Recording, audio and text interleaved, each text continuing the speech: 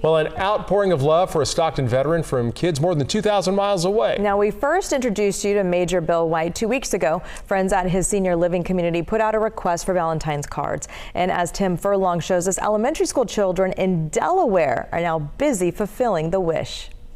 I'm surprised, to say the least.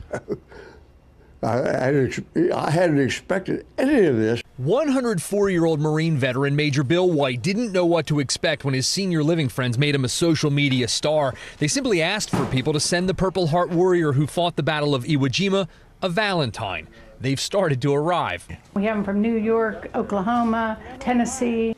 So what was Mr. White's rank? 2,822 miles away from Major White's Stockton, California home, Mrs. McGowan's first graders at Immaculate Heart of Mary in North Wilmington are now making Valentines for Major White as part of their Catholic Schools Week celebration. But when they heard about this gentleman asking for a Valentine, everybody kind of jumped into action. The kids are working their little paws off. He must have been a good soldier.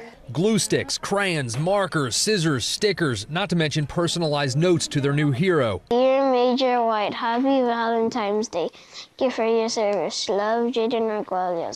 The kids were told they can put the Marine motto on their card, if they can remember it. Semper Fi? Semper Fi. Semper Fi. You could do Semper Fi or Semper Fidelis. It's their motto. When he sees that on your Valentine, it'll put a big smile on his face. And that's what these IHM kids want, to give a big smile to possibly our nation's oldest living Marine. We can't forget about him, right? He seems like a pretty special guy. They won't forget about Major White. They'll be Semper Fi, or always loyal to him forever.